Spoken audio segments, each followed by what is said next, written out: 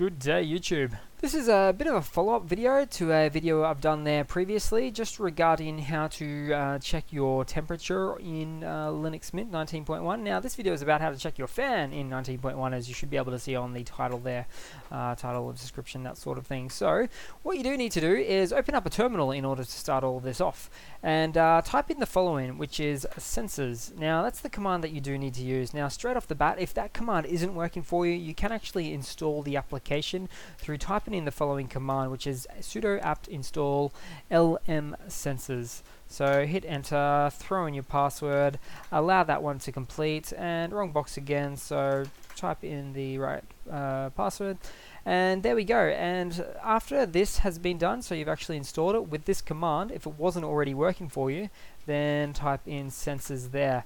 Now I'm getting a bit beyond myself there, so back to the reason for the video. If you have a look here, you'll actually see that the current speed of the fan. So it doesn't give you any options to toggle that sort of thing, but it does let you know what it's currently doing. And this changes all the time. But in order to get a refresh of that, if I were to do some notify, send, or grep commands, you could actually get it to flash up on your screen. But just to keep things really super simple, just keep typing in sensors. You guys, I know you guys want it simple, so I'll give it to you simple, straight through the terminal, and there you go. You can see that's wildly changing depending on what's going on, what I'm doing, which I'm not really doing much. But yeah, that's pretty much it, guys.